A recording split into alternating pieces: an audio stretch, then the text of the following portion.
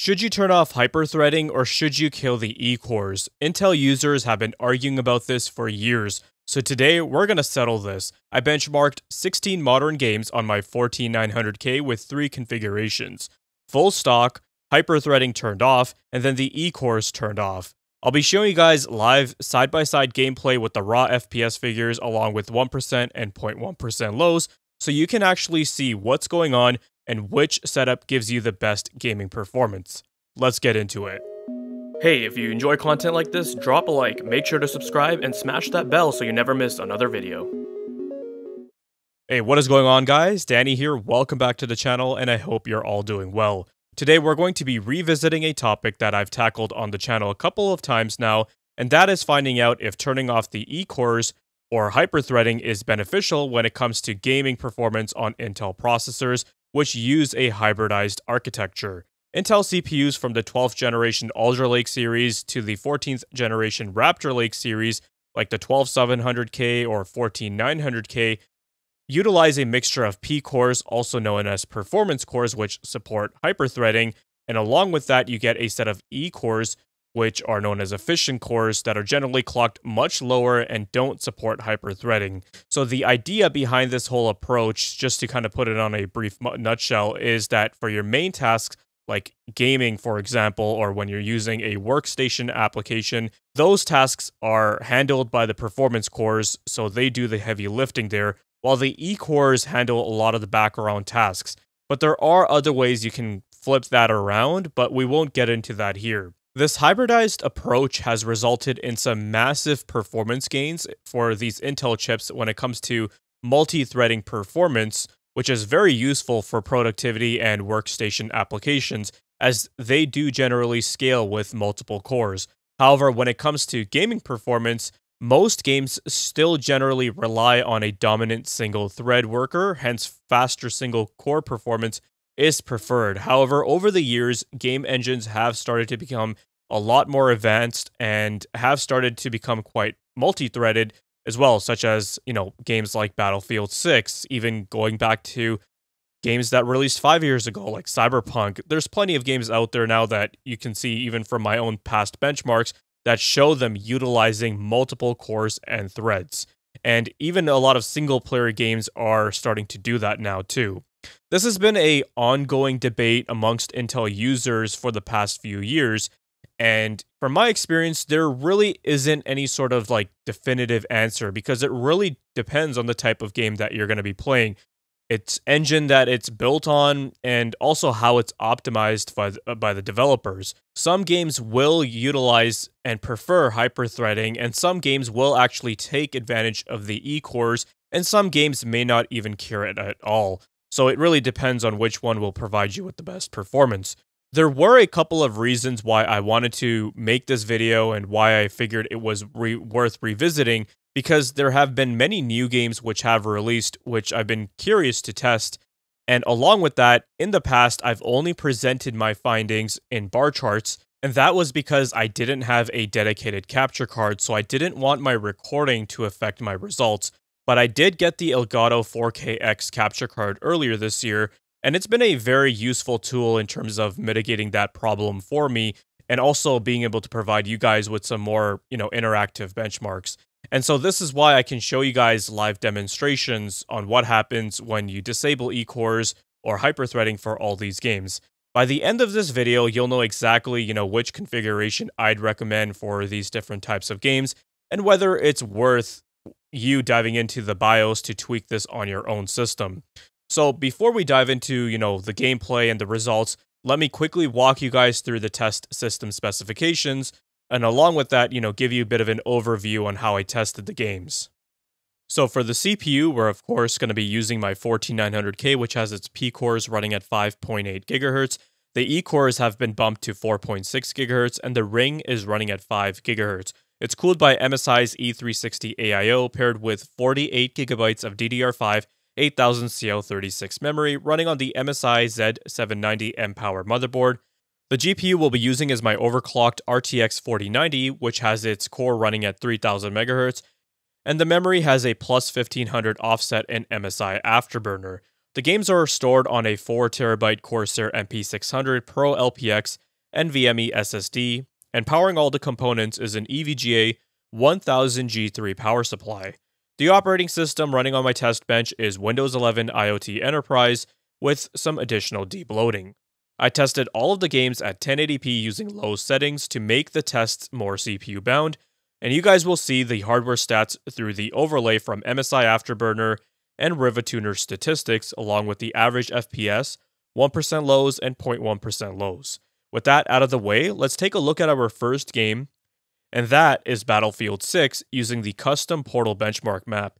Here we can see that the two configs where E-cores are turned on are showing slightly higher lows than when we have E-cores disabled, and that is because Battlefield 6 will scale with multiple cores and threads, as evident by the CPU power usage, but turning off those E-cores can also help save a bit on the power usage. Moving on, and we have Arc Raiders, a game that I've been playing a lot of lately, and what we see here is actually the opposite compared to what we saw in Battlefield 6, where we have the E-cores disabled, and just leave hyperthreading on, we see the lows are more stable. Average FPS across the board stays relatively the same. Nonetheless, performance across all three configurations will be smooth. I'm not going to get Black Ops 7, and I don't recommend anyone get that trash game either, so I'll be sticking with Black Ops 6 for my benchmark suite until we get a good COD game, if at all. But as you guys can see, performance across all three configurations is similar for the most part. Turning off E-cores provides us with higher lows, but it's not a huge difference. The next game we're going to be taking a look at is Counter-Strike 2, and this game's engine does this weird thing where when you leave the FPS completely uncapped, it actually hurts your 1% and 0.1% lows despite getting like 900 FPS average. So what was recommended to me is to run this benchmark without the cap, and then see what the average FPS result is, and then just set a cap equal to that minus 10%. Because before I was seeing my 0.1% and 1% lows in like the mid 200s or even below that, but after setting the cap, we see a dramatic increase. As for the performance between the configurations, we see that stock does the worst, whereas when we disable hyperthreading and leave E-cores on, the lows increase, but the same also happens when we disable the E-cores, so it seems like just having the full 32 threads seems to lower performance for some reason. Marvel Rivals is next, and overall, performance is very similar across the board for the average FPS and the lows. No major differences between the three configurations, so let's move on.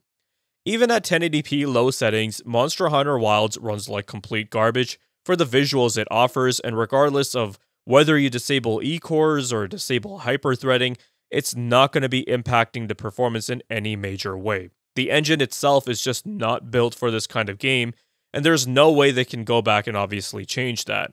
So here's hoping that for the next installment, they do find something else that's better optimized.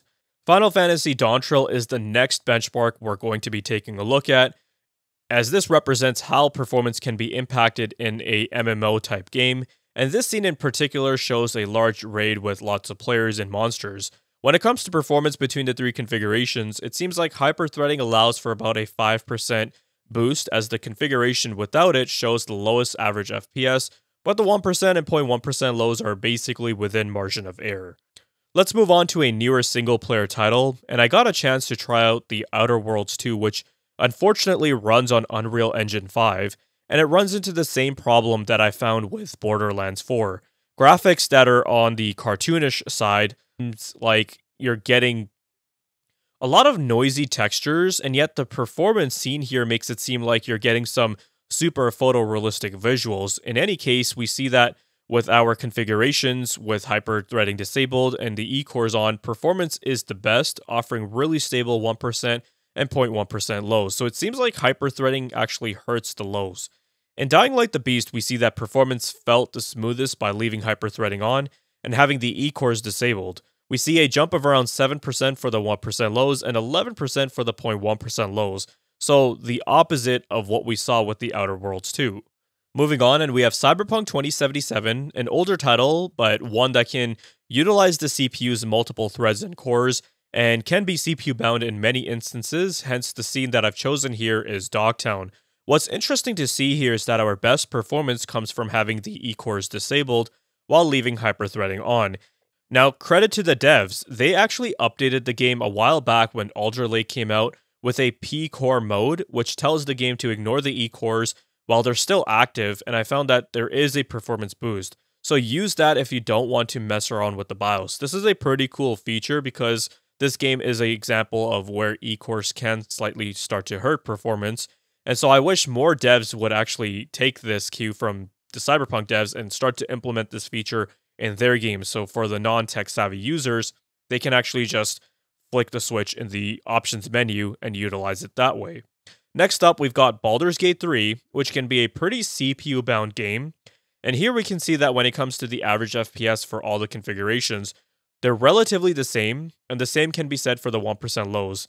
No major changes, but the 0.1% lows were considerably more stable when we disabled hyperthreading and left the E-cores enabled. Next up, we have a game that could very well win Game of the Year, and that's Expedition 33.